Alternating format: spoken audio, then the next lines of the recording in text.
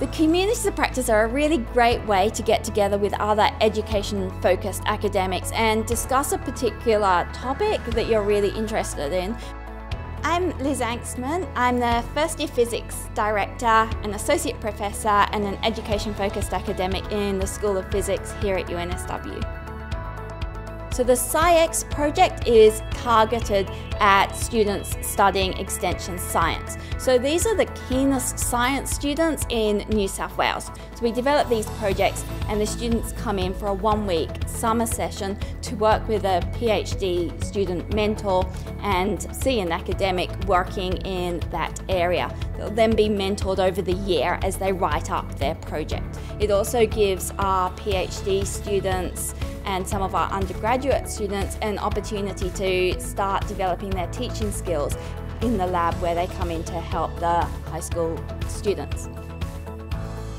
My name's Anna Syme. I am a second-year PhD student in the School of Chemistry. Being able to work with SciEx now and being able to pass on not only my experience of having gone through a similar program, but also the experiences that I've learned doing my undergrad and my honours and starting my PhD, passing that on to high school students and hopefully inspiring them to follow in a similar path if that's something they're interested in is something I think is really interesting and fun.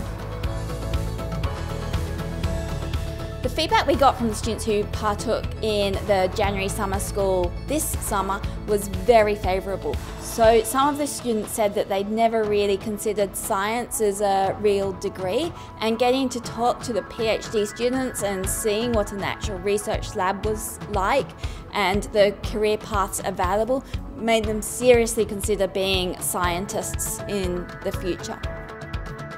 Yeah, I remember the first meeting that I had with a couple of other academics when we started talking about this SciEx project, and it was just so exciting how everybody had slightly different experiences, but together we could bring these experiences and expertise together to create a really innovative project which was much better than any of us could have developed individually.